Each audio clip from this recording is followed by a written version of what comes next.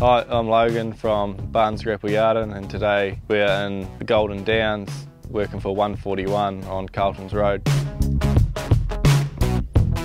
So I left school 4 years ago and came straight into the bush. Started off QC and then drove the Waratah for a couple of years. Now I'm in the hauler. I've been in that for 18 months and also running this crew as well.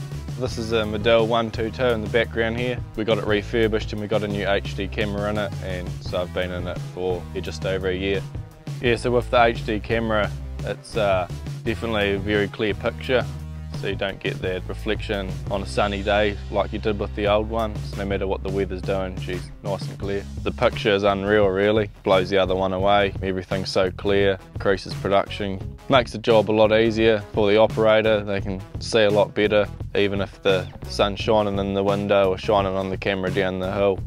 The camera box on the rider block and just a big screen in the cab. The way this HD camera is set up where you can put another insert into the camera box is really good. If you have a breakdown, it just causes less downtime. If we ever have any problems with the camera, we can just simply lower our tower and Bluetooth another insert, and then yeah, straight into it.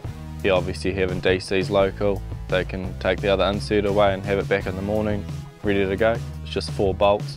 Take the insert out and yeah, put the other one in that we have in the smoker hut and Bluetooth it, which only takes 5 minutes. Pretty simple charging process, just like a normal charging adapter. They can last up to 3 days without changing another one out.